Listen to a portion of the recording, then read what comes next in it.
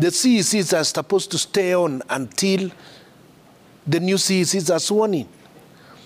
The head of civil service cannot just be wished away. The staff that were recruited within the various sectors within the county were actually even trained under the tutelage of the Transition Authority, the CIC, and several others. We took these people through a lot of trainings, and then all of a sudden they are rubbished. And then another issue is governors, a lot of them come in, and they have not even read the reports, the handing over reports. The governors that were exiting, their staff, their departments have to write reports, and the handing over reports should then happen. And then they need to read and understand, where are we?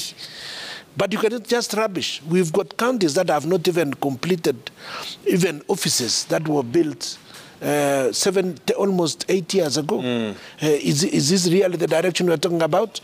I also think that Senate ought to focus more on the processes of the counties as to how one county government goes into the next. How do they hand over, and how are the assets protected?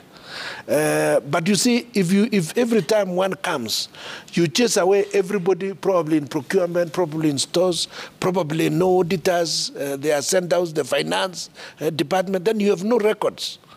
Because institutional memory is also another part of management of counties or government.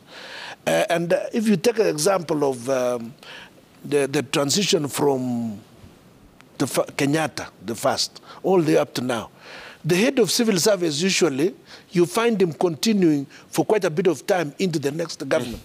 The permanent secretaries continue until some part of that government. The only people that you ought to arrive with are about 6. The advisor, the political advisor, economic advisor, your PA, your chief of staff. That's okay. That is agreed on. About 6 of them, maybe your legal officer. That's all. But a lot of these other governors arrive with a coterie of their supporters. Some of them have absolutely no idea what an office does. But they come and tell staff, get lost, now your governor is gone.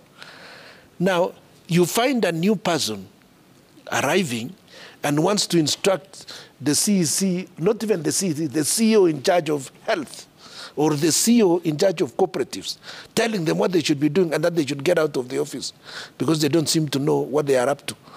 You know, this is not professional at all.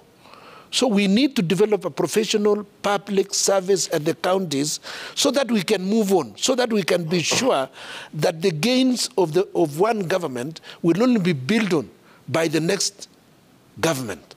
But if you come and start from zero, you keep destroying